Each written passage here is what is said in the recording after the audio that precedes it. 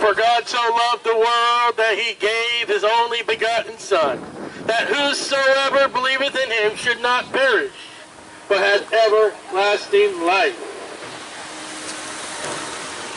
Every man that striveth for mastery is temperate in all things. Now they do to attain a corruptible crown, but we an incorruptible. And therefore so run, not as uncertainly, so fight. I, not as one that beateth the air, but I keep my body under my body's subjection. There's a prize ultimate of all the world. It's better than the world. It's a prize obtained at a place called Calvary. It's a prize that God has won. God began the race from his heavenly throne.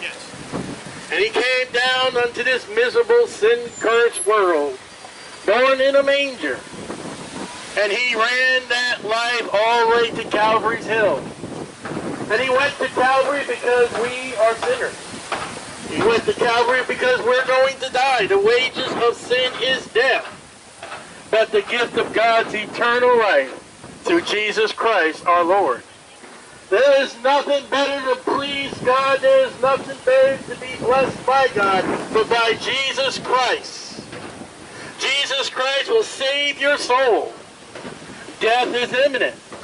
We all run this thing in the world called a race. Some people run a worldly race. Some people run a race set by God. The Bible says, go in all the world and preach the gospel. Tell them about the gospel. The gospel is that Jesus Christ suffered according to the scriptures. He died according to the scriptures. And he was buried. And he arose again the third day according to the scriptures.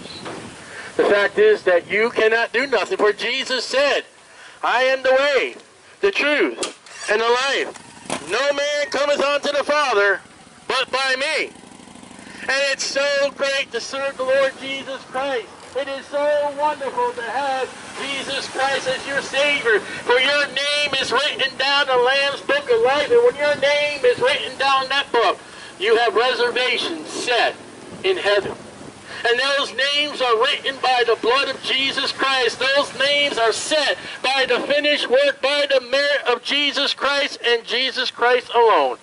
Only way to get to heaven, the only way to get your name into that book, the only way to get before God is through Jesus Christ and Jesus Christ alone. God will set no other payment. God will set no other work but the finished work of his Son, the Lord Jesus Christ. For God so loved the world that he gave his only begotten Son, that whosoever believes in him should not perish, but have everlasting life. Now you got to be careful because the Bible speaks about another Jesus, another gospel, another spirit. And if you got the another, and you don't have the one set by God, approved by God, in your religious works, in your I'm a good person works, you may wake up in hell thinking, hey, what happened? You were deceived. And you can be deceived by Satan. Satan can lead you off into a different Jesus that's not the Jesus set by God. You got to examine yourself. You got to find out, what am I believing in? Is it what the Bible says? Is it what the King James Bible says? I saw in a Bible this week that God, Jesus Christ, was replaced with water. Water was the second member of the Trinity. Baptism is what they're saying, and baptism can't save you. That just gets you wet. Oh, I'm a member of this church. I'm a deacon of this church. I'm the pastor of this church. And God will say, so what? What about my son? What about the one that suffered and died that you may have eternal life? What about me? God is Jesus and Jesus is God. You think you are better than God's Son. And when you say, well, I do this, I do that, but what did Christ Jesus do? He suffered according to the scriptures. He was beaten. He was bruised. He had his beard plucked. He was spitted upon. His back was ripped open by a cat of nine tails. Do if you love Jesus. Thank you, sir. And all that misery, all that pain upon Jesus was written and prescribed by the Holy Scriptures. And he was buried after he died. That's what you do with any dead body. You bury it, get rid of it. It's going to stink. And yet, 3 days and 3 nights later, as the prophet Jonah was in that whale 3 days and 3 nights, up from the grave he arose, the rock rolled away, and the angels proclaimed, he is not here. He is risen. According to the Scriptures. Now, if you are worshiping any man or woman, male or female, if you were to check their grave, they are still there. They have not risen from the grave, and they have not died yet. When they die, they will remain in that ground because they have no power of death. They have no power of life. That is only given to the Son of God, who is God, Jesus Christ. That is the one you're to put your faith in. That is the one that you're to put your heart in. That is one with the heart, man, believeth unto righteousness, and confession is made unto salvation. There is no other. And Jesus Christ will not leave his post of salvation. Jesus Christ is not ever going to cancel out opportunity for salvation for those who want to believe. Jesus Christ will never turn you away if you want to believe.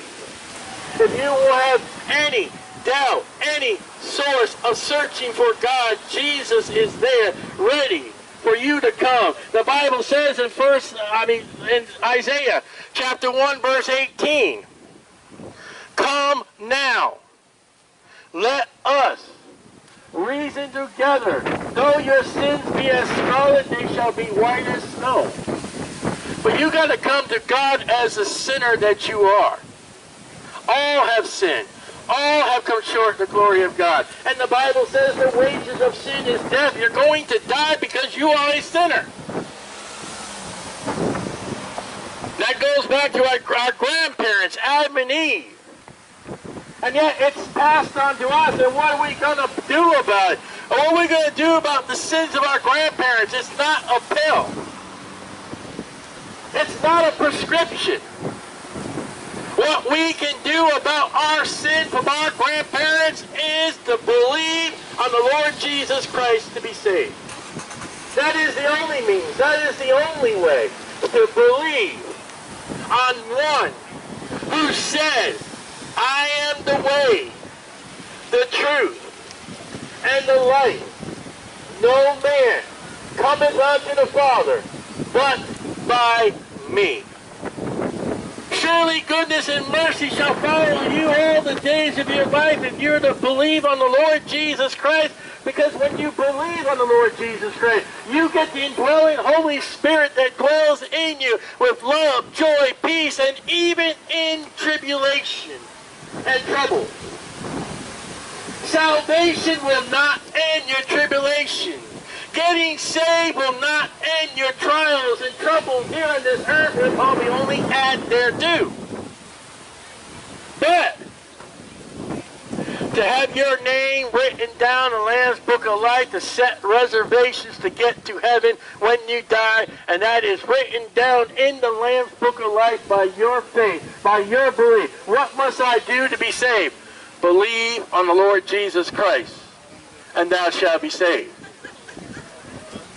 I am not talking about a religion. I am not talking about a church. I am not talking about what you can do. You can't do nothing. It has already been done by Jesus Christ, who is God. There's only one way for you to be saved. There is only one way for you to be right with God the Father. And it's not religion, it's Jesus Christ. Jesus Christ the Blessed. Jesus Christ who is God. That is no other way, no other person but Jesus Christ and Jesus Christ alone. And death is coming for you. Again, the wages of sin is death. And there's one problem. We do not know when that death is coming. We don't know if it's going to happen right now, any moment. And it can. You could be right here, right now, and boom, you could drop. And drop off into eternity. And without Jesus Christ, you will drop into hell. And if you are saved and you die, you are absent from the body, present with the Lord. We have a race to run. And in that race that God has given humans, when they have a race or a marathon, there's a table or something set up that the runners can come and grab a cup full of water. Or they can grab a bottle of water during their race. And when you've got this earthly race that you're running in this world, there is a place God has set the water of life. And in your race, you are to reach out and grab and receive that water of life and drink of eternal life by the blood of the Lord Jesus Christ that saveth our souls. And that's refreshing. And you got to continue your race. When you grab that water in a race, you don't stop and then sit down. Many do. But you grab your water, you drink your water, and you go forth running. But now you have another heavenly purpose for your run. You would run for diabetes. You would run for heart attacks. You would run for children. But now, once you're drinking the water of Jesus Christ, the water of life, you have a life to run through Jesus. And Jesus would tell you now, go ye in all the world and preach the gospel. Instead of healing cancer, instead of helping the homeless, you would tell them about the gospel of the Lord Jesus Christ that they may attain eternal life. You can run for all the food for the homeless and make them fat and jolly and happy, and yet they will die and burn in hell without Jesus. You can give all the money to cancer research, and yet if they were to die in their cancer without Jesus Christ, they will burn in hell for eternity. There's a situation that is more deadlier than cancer. There is a situation more worse than life itself. It is, we're going to die. And without Jesus Christ, you will enter into a place called hell, and you will burn for eternity for not receiving Jesus Christ as your Savior. Men go into hell by rejecting Jesus Christ. Though we are all sinners, we have all lied.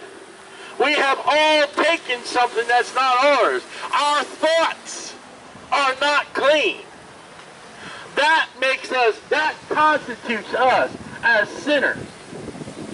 As sinners, we've got to do something with our sins before we die. You can die in your sins and end up in hell paying for those sins for all eternity by hell's flame. Or you can put your faith and trust in Jesus Christ and have Him pay for that penalty of sin.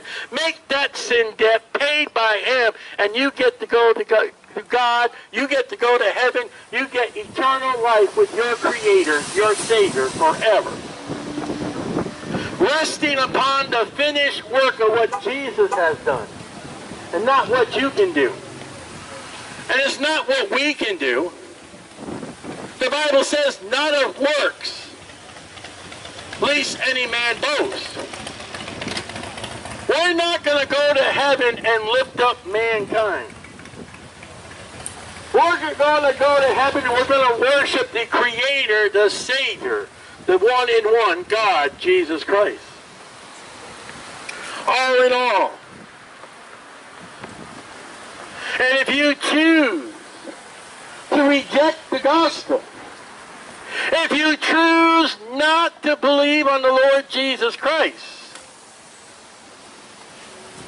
God will choose to reject you. You see, it is a choice. There is an election. In order to become God's elect, you've got to come to Jesus Christ and say, Jesus, I want to believe on you. I want to be saved by the gospel, and God will choose you. God will allow you into his heavenly abode by his Son, and only by his Son, Jesus Christ. There is no predetermined during the foundations of the world that God said, this man will be saved and that man will not be saved. That is nowhere in the Scriptures. Man is given a free choice. Adam, don't eat that fruit. And Adam disobeyed. And here we are with the consequences. 2018, April 21st. Man, believe on the Lord Jesus Christ and thou shalt be saved. You have a choice. And the choice is yours. It cannot be made by me. It cannot be made by your parents. It cannot be made by your spouse. It has to be made by your heart. Your heart choosing to receive or to reject Jesus Christ as your Savior. It's all about Jesus. And there is no other. Jesus said, my words, heaven and earth will pass away, but my word shall never pass away. In the 4 years we've been here, the Word of God has prevailed, thanks to God and Jesus. And every opportunity allowed by God, are we able to come here and preach this same Jesus. This same gospel that Jesus suffered and died according to the Scriptures. It has not been changed. And he was buried. And 3 days and 3 nights later, he arose from the grave victorious according to the Scriptures. And the Scriptures say about Jesus that he is seated on the right hand of the Father today and in power. There is no prophet today sitting at the right hand of the Father. There is no man save the man Christ Jesus at the right hand of the Father today. There is no woman at the right hand of God today but Christ Jesus. God in God, and all human. Who suffered and died because there is no other way. There was no other way for man to be saved by God. There is no way of walking up to God and saying, look how good I am, God, when the Bible says there is none that doeth good. Well, God, look how right I am. When God says the only righteousness that I see is the righteousness of Jesus Christ. God, look at my religion. And God says there is no such thing as religion up here. You see, there is no Baptists in heaven. There are no Catholics in heaven. There are for sure no Jehovah's Witnesses in heaven. There are only Christians in heaven. And the only way you can be a Christian is to put your faith and your trust of your heart upon Jesus Christ and Jesus Christ alone. That's a Christian. when the media proclaims that this church is Christian, friends, that's fake news according to the Bible, because the Bible says Christians were first called Christians not in Italy but in Antioch. Acts. And Christians, the name Christian is given to a title of group of people who live Christ-like, who follows their leader in all merit and term and life, who try to live clean, who tries to do what Jesus Christ has done. That's a Christian. And the fact is, with your religion, whatever you believe outside of what God says to believe, Jesus records to us in the Gospel of Matthew, with your religion, depart from me, ye workers of iniquity, I never knew you. But God, didn't I burn candles? Depart from me, ye workers of iniquity, I never knew you. Lord, in the Vacation Bible I said this prayer to get the Tootsie Roll? Depart from me, ye workers of iniquity, I never knew you. But Lord, Baptist, depart from me, ye workers of iniquity, I never knew you. Lord, God, by the only testimony of Jesus' death, burial, and resurrection according to the Scriptures, well done, thou good and faithful servant, enter thou into the joy and peace. See, you can't come to God with cash, check, works, and religion and expect to be okay. Not with the finished work of Jesus. It's not okay. It's not okay when Jesus says, I am the way. So don't come to God with another way. The Scriptures say that Jesus said he is the way. That's simple. Well, God, I'm an atheist. That's a way. It's not approved. Oh, God, I'm just not sure. I'm agnostic. That's not the way. It's not approved.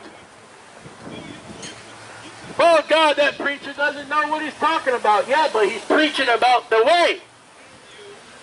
Now, he may be a sinner just like you, but he's preaching the way that I approve of God speaking. Now, whether you do not like this message or do not approve of what God's being preached, you will stand before God one day and give an account that you have heard God's way. And God's way is Jesus Christ alone.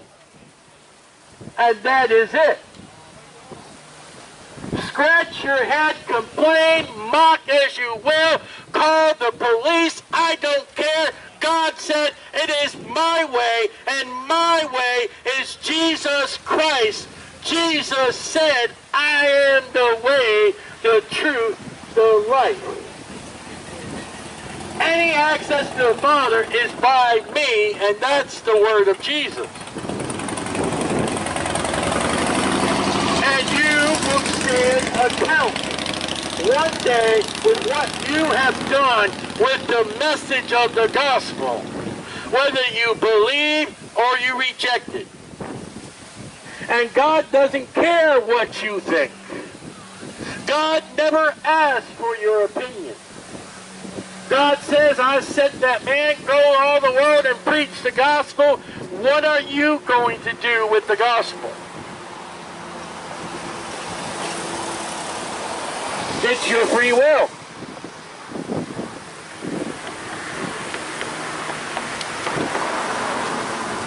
Coming upon a few days, 31 years ago, I received Christ as my Savior. I received Jesus Christ as my Savior. My name was written down in the Lamb's Book of Life.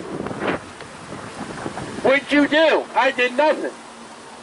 Come on, you had to do something. Yeah, I sinned. I was a sinner. An outright miserable sinner. I couldn't even sin well. I'll tell you something else I was. 31 years ago, I was unrighteous as a Catholic. I was unrighteous living in this world 31 years ago. Had I died 31 years ago on this date, I would be in the gates of hell forever.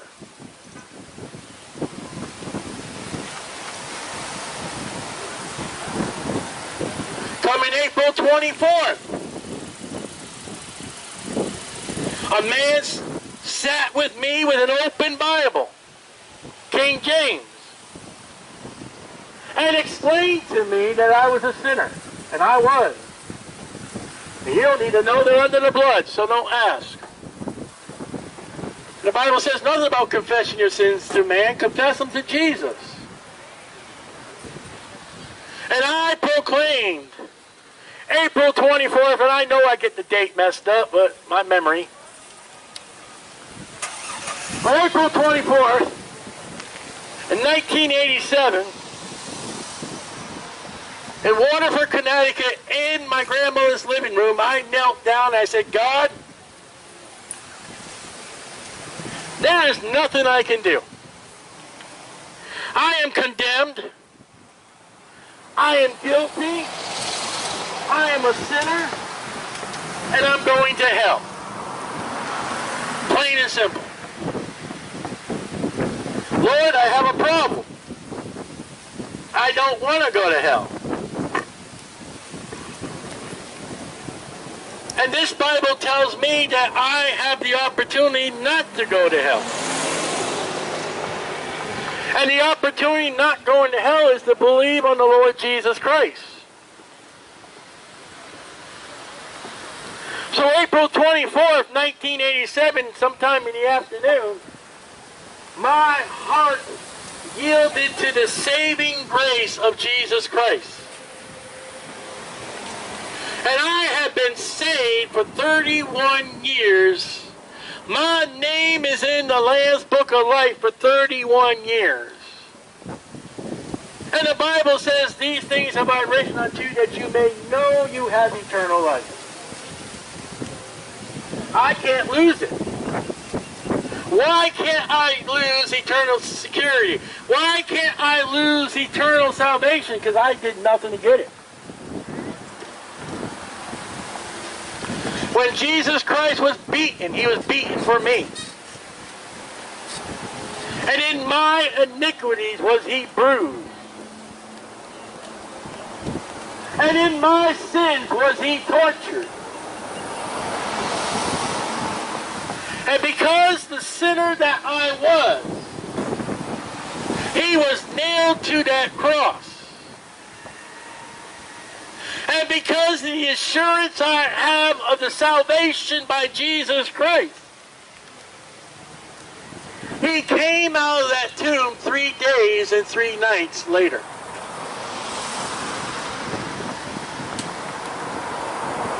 I have the assurance, I have the way, I have the truth, and I have the life, and it's in Jesus Christ, and my name is written down in the heavenly register of the Lamb's Book of Life, and yours can be written there too. God says, come now. God is saying, come. Let us. That's you and God. This Saturday morning, God is saying, come now.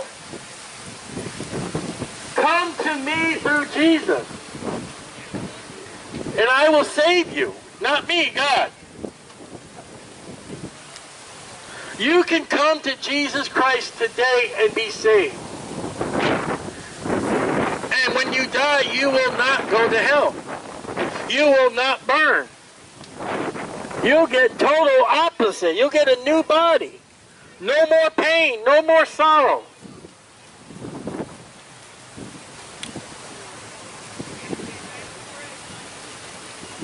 You see, the positiveness of God through Jesus is eternal life. Wonderful. The negativeness is if you reject Jesus Christ, it's hell. Now you may think your life is hell. This life ain't going to compare to when you open up into the gates of hell.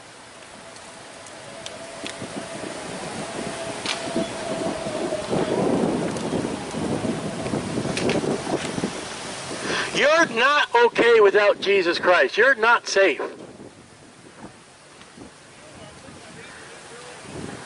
You will not want to be into the eternal life without Jesus Christ. And the Bible speaks of an afterlife.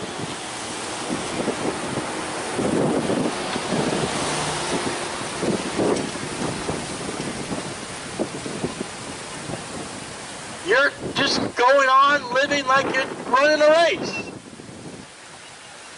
And whatever that aim is that you have, that's good. But will you stop in this race and get some refreshing water? Will you stop and grab hold of the water of life? And there is no sin that God cannot save you from. Check out the sin that the Lord met that woman at the well with the water of life. John chapter 4. Read John chapter 4 with prayer. The Gospel of John chapter 4 with prayer. Read it.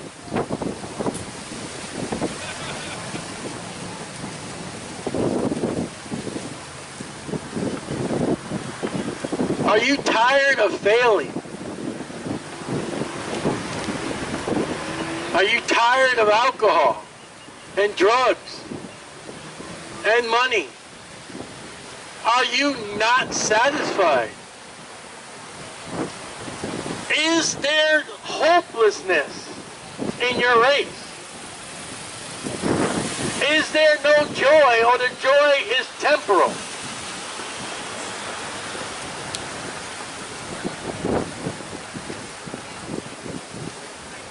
And Jesus said, "Come unto me, all ye that are heavy laden." Come and place those sins upon Jesus. It's not to be taken orally. It's to be taken by faith. Faith in God who came and became a man and God, and suffered and died that you may have eternal life. An eternal life without pain and misery is a life in Jesus Christ. And only in Jesus Christ.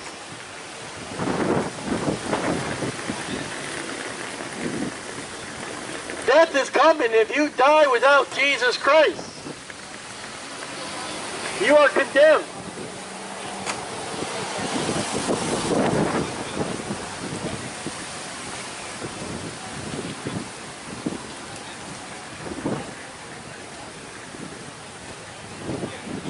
Believe on the Lord Jesus Christ, and thou shalt be saved. Nowhere does it say, go to this church, go to that church, give this money, give that money, be baptized, be dunk-sized, be money-ized, give to charity. Nowhere. For your eternal hope.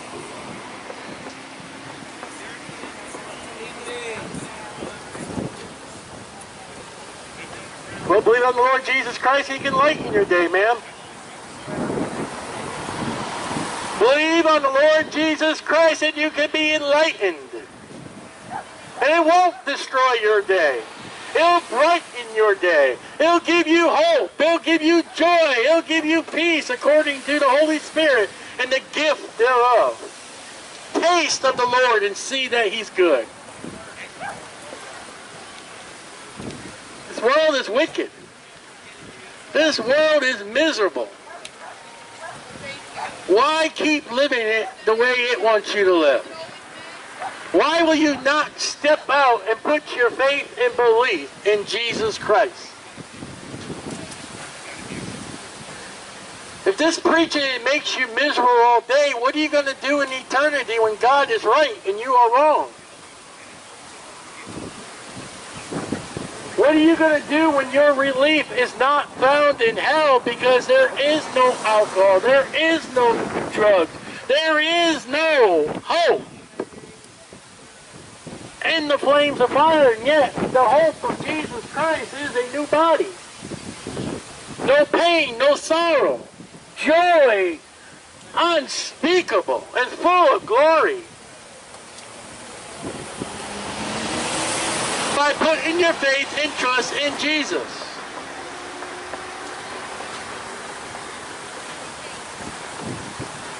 Believe on the Lord Jesus Christ and thou shalt be saved.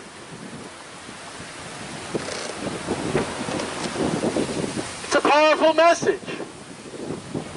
It makes people run. It makes them angry. And it's a message that put Jesus on the cross.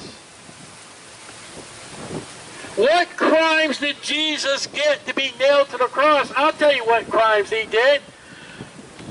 I sinned. I was in iniquity. I failed God. I was unrighteous. I did not meet God's means. Oh, you meant what did Jesus do? I'll tell you what he did. He was righteous, he was sinless, and he preached the gospel. He preached the word of God. And he got a cross. Because you and me are the guilty ones.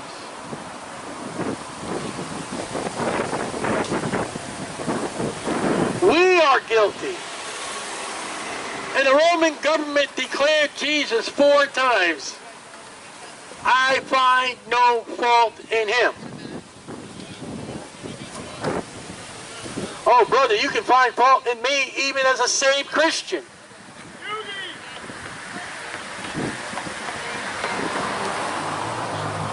And if you are lost and never trusted in Christ, oh boy, can I find sin in you.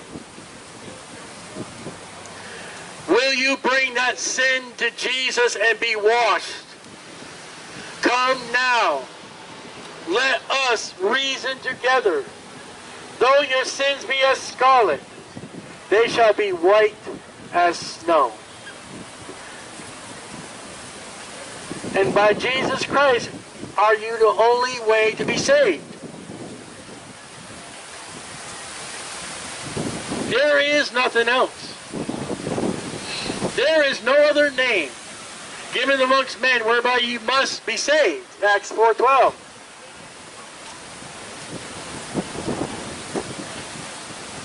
If it's not the name of Jesus Christ, God, then it's not hope.